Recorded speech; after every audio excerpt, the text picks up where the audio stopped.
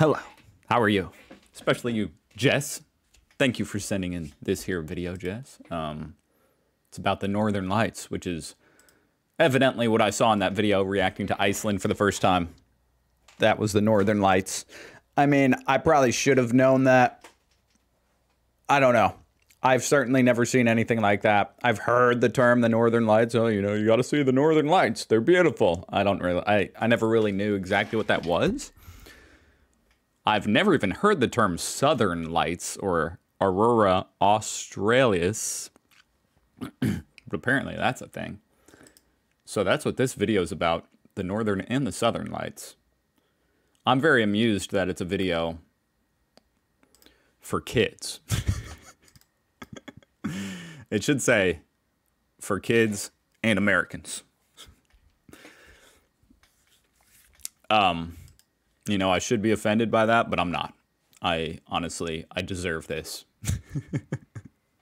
I deserve to be treated like a child for some of the things I don't know. So let's learn.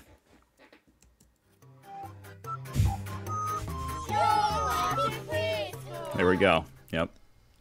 That's about what I expected. The Cree called them the Dance of the Spirits. I truly have no idea what that is. What is causing that? I have no idea. I hope I find out.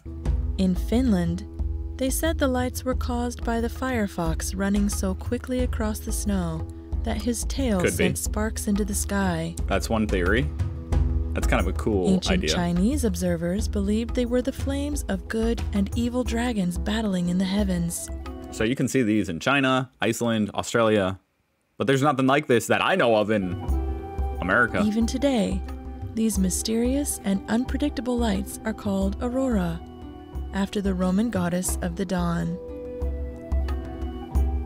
An aurora, also known as a polar light, is a display of lights in the sky in the Arctic and Antarctic regions, in an area known as the auroral zone. An aurora Nature is weird. Around the North Pole is it actually this vivid in real life? It's called Aurora Borealis, or the Northern Lights. What the hell could be causing An aurora around the South Pole is called Aurora Australis. Whoa, they're like... or the Southern Lights.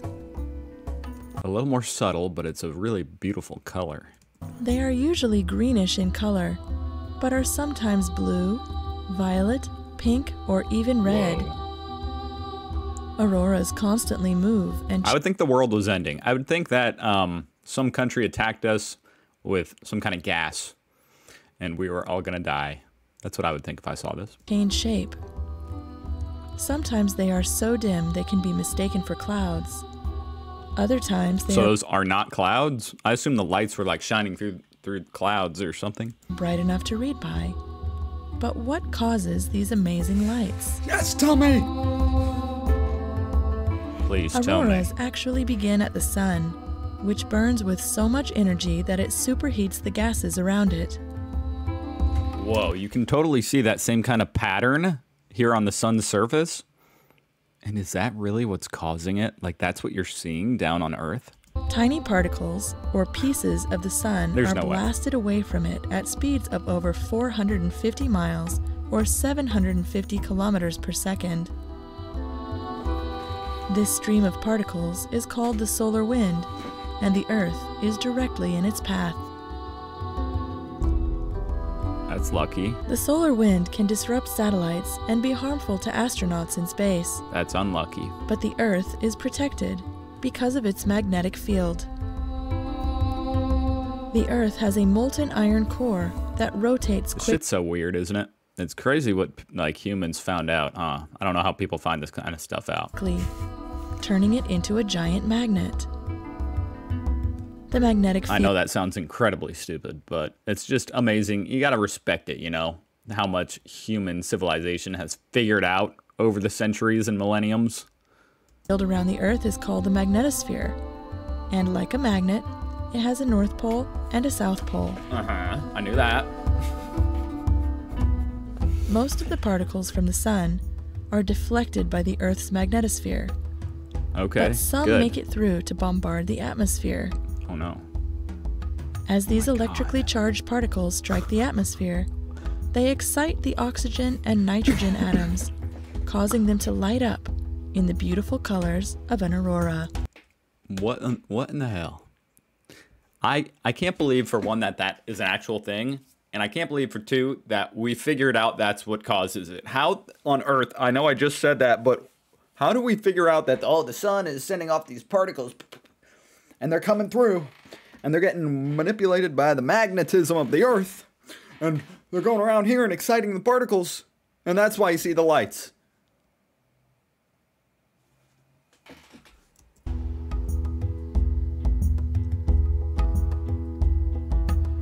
If you want to see an aurora on Earth, you should head to areas near the poles. Okay.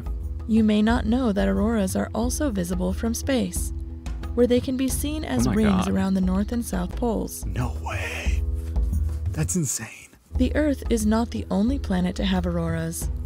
They have been observed on Mars, Jupiter, Saturn, Neptune. Now, why aren't there any real photos? Because there's no way that's real, right? Obviously, that's not real. So why don't they show me a real photo? And Uranus as well. Or is that real? Is that real? Like the auroras on Earth, auroras on other planets occur around their north and south poles. Shifting curtains of light in the night sky. Auroras have fascinated people for thousands of years. So cool. They are a visible reminder of the connection our Earth has to the sun, and one of the most beautiful phenomena in the heavens.